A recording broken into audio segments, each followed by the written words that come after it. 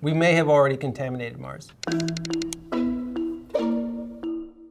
The discovery of water on Mars, I think, really does argue strongly for the possibility of life on Mars, not just in the past, but today.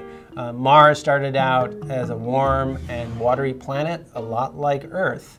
And it's totally possible that life might have started on Mars and come to Earth. You can't rule that possibility out. And if there was water on Mars, we have to take that possibility seriously. If there still is water on Mars, we have to continue to take that seriously. In other words, there could still be life hanging out on the planet. We can go to all sorts of incredibly nasty places on Earth, incredibly dry, cold places, and we find bacteria and viruses. They are alive. These things aren't growing very quickly, but they're there. So if life started on Mars, it could be eking out an existence maybe just under the surface, living off of this water that we're starting to see pictures of.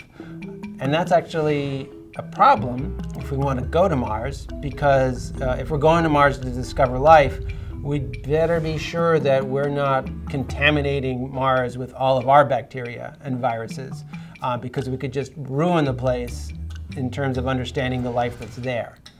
And so it's really hard to sterilize a spaceship and everything on it, including the astronauts. So this whole issue of planetary protection, which NASA has a whole office for, is going to get a lot more serious, I think.